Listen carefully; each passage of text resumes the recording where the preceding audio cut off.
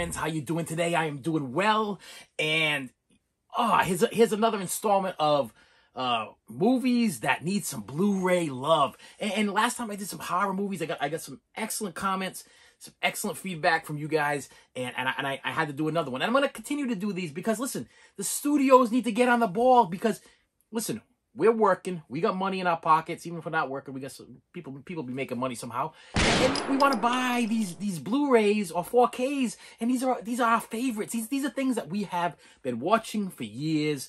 And why not? Why can't we get some Ultra HD Blu-ray beautifulness? Okay, why can't we get something like that? Because listen, we dished out the money for the VHSs. We dished out the money for the DVDs, and we'll dish out the money for the Blu-rays. But we want some special features. We want some stuff going on. And today I decided to do some horror movies. These are horror movies that I may be wrong, and if I am wrong, please comment below. Tell me where I can get these things, because if I'm wrong about these things and they are released on Blu-ray somewhere and I can get them, then I want to get them, because these are some of my favorites of all time.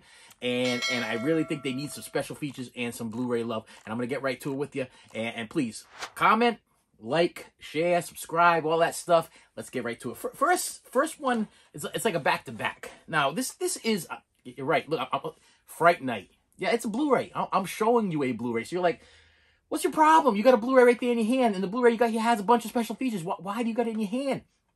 Well, I know this was also released by Twilight Time Video on Blu-ray. And it was also released by this Eureka company, which is like a foreign region-free thing. I had to resort to this region-free mess. That's what I had to do. And this isn't that bad. I mean, they cleaned it up. It looks okay. But this is definitely this is screaming out.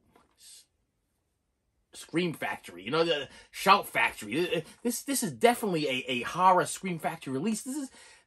I know these people, listen, most of these people in this movie are still alive. You can do some special features, some interviews. I'm thinking Sean Clark needs to do some horror hallowed grounds on the filming locations of Fright Night. This movie is so good. This was my first ever, I think, introduction to vampire movies. This was the one that, like, back in the 80s, I put this thing on and I fell in love with vampires. And this is like the true vampire movie. This is the one, The Vampire Next Door, and always got me, because it's like, damn, people are stupid.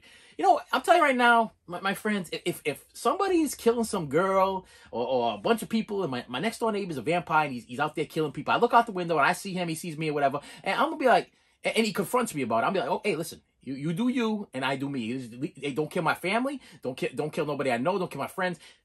Help yourself. I'll listen. I'm fine. I am fine with some psychotic vampire living next door. I'm fine. You know, he seemed like a nice enough guy. He seems like the type of guy that might cut my grass at night. You know, you don't want to do it during the day because he's a vampire and everything. But he seemed nice enough. You know what I mean? If I, you know, mind your own business. That's the bottom line. Mind your own business. Mrs. Kravitz, get out the window. Stop looking at the next door neighbors. Stop watching next door neighbors killing people, because it doesn't make any sense. It doesn't make any sense for people to be in your business. You know what I mean? So that's what this movie is about. It's about minding your own business. The bottom line in this movie is, you know, vampire killing somebody next door, mind your own business. You know what I mean? Because I'll tell you, even if the guy, if I locked eyes with the guy, and he saw me and I saw him, I'm telling you, I would go over there later on at night. I'd be like, knock on the door. I'd be like, I know you're a vampire. And I'm good with it. Listen, stay on your side of the neighborhood. Just do your thing. I don't care. We'll be fine. Perfectly fine. You think I'm joking, but I'm not. I am so fine with if my next door neighbor minds his own business, and he does his thing. I don't even know who my next door neighbors are. I don't care what they're doing. I don't even, you know, because of movies like this, I don't even look out the window. You know, my wife's like, I know that one over there. And we'll be like walking around at the Dollar Tree or like Walmart or something. She'll be like, you know who that guy is over there? I'm like, I don't know who that guy is. She's like, that's our next door neighbor. I'm like, because you're nosy, because you're a busybody, because you need to mind your own business. I don't know who that guy is. We've been living next to him for like 20 years. Not my problem. Not my business. I don't care who he is. Listen, he wants to come over, knock on my door, borrow some sugar. I'll give the man some sugar. But killing somebody next door, I'm good with that too. You want to kill somebody, you want to bury him in your backyard. As long as it don't fall over into my property line, the cops don't come knocking on my door, I don't care. You know, that's a vampire thing. Vampires do that. I've seen these movies. I know what's going on. And this is a classic vampire movie. And this is just so good. Every actor in this movie is amazing. Roddy McDowall's in this. Roddy McDowall is the ultimate vampire hunter slash not really a vampire hunter. You know, he created this awesome role, and it's amazing. And actors in this amazing. Every single person did a great job. And it's the guy that plays the vampire. I'm gonna want to throw off his name here. I'm gonna mess it up, but so I'm not even gonna say it. You guys know who he is. Let me see what it says here. Does it say? Because I know it's gonna Brewster, Ragsdale. Can they give me names here? I'm not gonna get it right. Roddy McDowall. Let me see. William Rasdale. That's Chris Sarandon. Chris Sarandon, the guy that plays Gold. Okay, Vampire Gold. You know, you go kill Chucky. Actually, leave Chucky alone. But vampire, you kill however you want. Okay, leave Chucky alone. Chucky, my friend. I like Chucky. Chucky, a cool guy. But vampire, do what you want to do. Do what you want to eat. You're a vampire. Do what you want to do. Even your creepy friend there that's taking care of the coffin and everything. He's got a job. Hey, who am I to butt into this man's job? He's got a job to do. Leave him alone. But this needs some Scream Factory love. Okay, I'm not even going with another company because maybe an Arrow, because Arrow's been doing awesome stuff with like these box set things. So maybe an Arrow, maybe even and I don't want to give this to Vinegar Syndrome. I want to give this to the Scream Factory Arrow. Give me a nice, big, fat, juicy box set like you did with what's the one, Donnie Darko or Dune or Tremors. I mean, you could do that with, you could do it with Waterworld. You can give me a Fright Night box set. That's what I want. That's what we want. I'm not me. I'm talking for everybody. We want Fright Night done right. Everybody, chant with me. Fright Night done right. Fright Night right. That's what I'm looking for, and you're looking for it too. But that's my first one. And to follow it up, damn Fright Night 2. Why didn't this ever get a Blu-ray period release? I just want a Blu-ray release of this thing. This looks stupid on the side of my. Look at this. It don't fit. It don't fit, and that drives me crazy. I'm so thankful that they just took care of my whole needs for Candyman, because this was driving me crazy. Listen, as a guy that's OCD, this drives me nuts. Okay, I can't stand the look. It's not working. Look on the shelf. You put it on the shelf. Not working. Okay, so come on. Give this so. And this one isn't even like this. This one didn't blow me away. This one didn't blow. It's no. Listen, it can't even spit on the side of part one, but it's got its place in horror history, and this can definitely get a Scream Factory back to back. Hey, maybe a 2-pack. Maybe a 2-pack. Scream Factory 1, Fright Night 1, Fright Night 2, 2-pack. Maybe we can get something like that going. I mean, look at this thing. This is even a full screen presentation. I can't even get a widescreen presentation in this thing. It's a full screen presentation. What's going on? Am I looking at this wrong? Maybe it's full screen and widescreen. Wait a minute, because I don't want to give you guys false information. It says special features full screen. But then it says anamorphic widescreen on the box. So maybe it's so the special features are full screen? That's my special feature? I don't want no special feature full screen. Nobody wants that. Most of us don't even have TVs that can format a full screen. We don't want that anymore.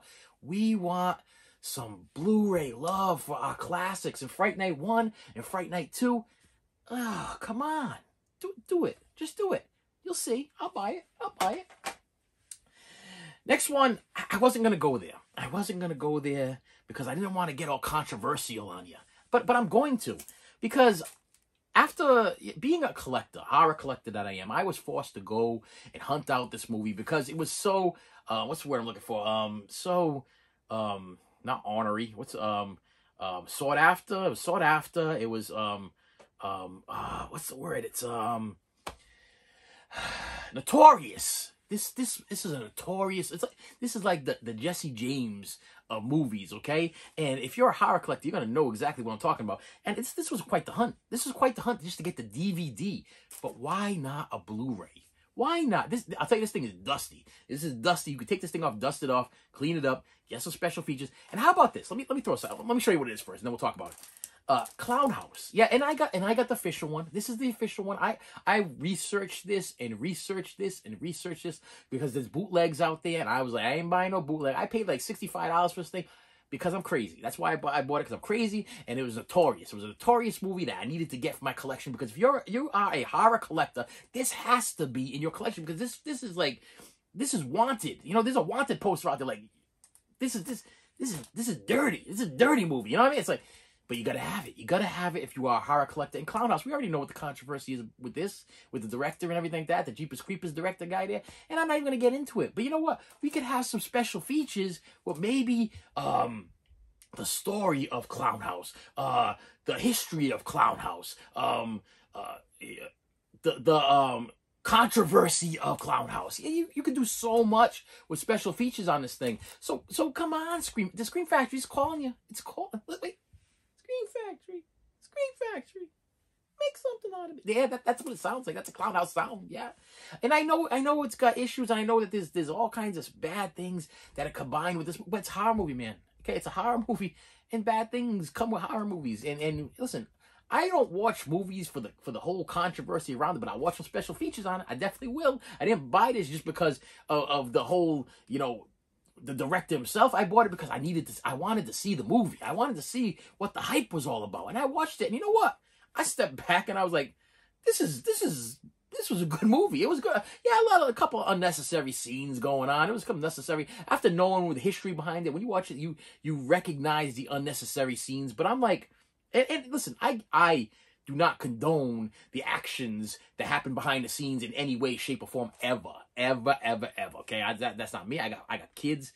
I ain't condoning any of that. But you know what? The movie itself was good. It's a good classic horror movie. And if you've ever seen Clown House and you're a fan of clown horror movies like I am, I'm a fan of clown horror movies, period. If it has a clown in it, it's killing people, killer clowns from outer space. What's that other weird clown one? I got a whole, there's a whole slew of clown related killing movies, but those are two that popped in my head. I had to get this as part of my, I love horror movies that happen in a circus or in a mall, or have to do with clowns. I have to do with some horror movies that have to do with animals that kill too. I have ants, not big animals, not like bears or sharks. You know what I mean? I like Jaws, but I like the little animals. I like Tarantula with William Shatner, or there's a movie called Ants, and it has, I think it's the girl from Three's Company's in it. What's her name? I want to say Susan something.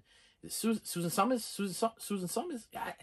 Anyway, I like that stuff. There's another one. There's another Ants movie too. I think it's something Cargo. Man, I'm gonna draw a blank on this one. But that one stars the kid from Little House on the Prairie. He's in it, and it was like something Cargo.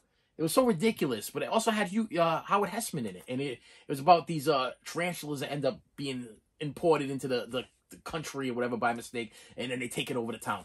But movies like this, the clown movies and everything, and this could definitely there's so much you could do with this. This Scream Factory, so much. Look, I'm talking to you.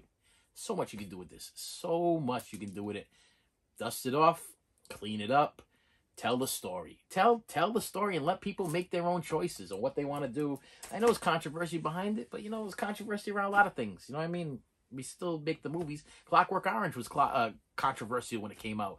Still came out. RoboCop was controversial. I remember buying a ticket for RoboCop, and actually wanted to go see RoboCop. They wouldn't even let me in the theater because they were like, it's so grotesque and whatever. You have to be 17 plus to get it, or you got to be in with a parent. Hey, and I fought to get into that movie. And for over what? They shot the guy's hand off. It was a little graphic. Okay.